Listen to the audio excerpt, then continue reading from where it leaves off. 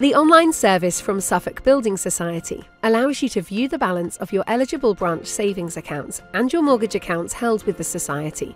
You can also open online savings accounts and move money between accounts opened online, depending on the terms and conditions of the product. To log in, go to the Suffolk Building Society website and click My Account from the top menu. Then enter your username and password that you used to register. You'll be asked to select some characters from your memorable word.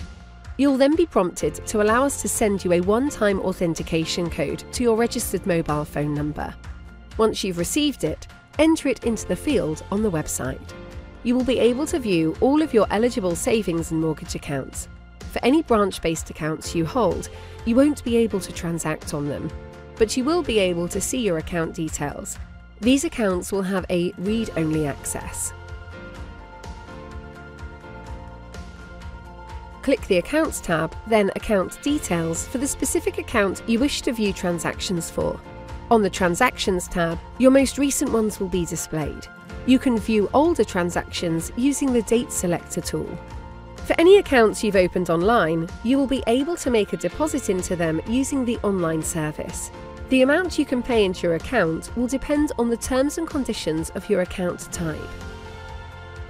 You can make a deposit by going to the Move Money tab or by selecting the Make a Deposit option when viewing the details of your online account.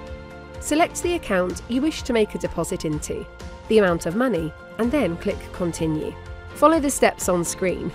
You'll then be taken to a deposit confirmation page. You will receive a confirmation message once the deposit has been successful.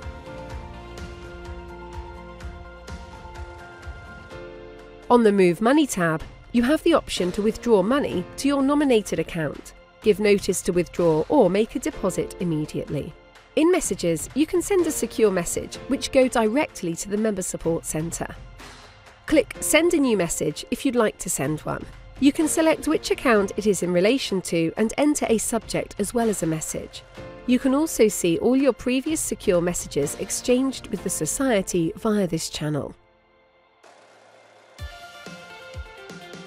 On the Personal Details tab, you can change your address if you have a savings number.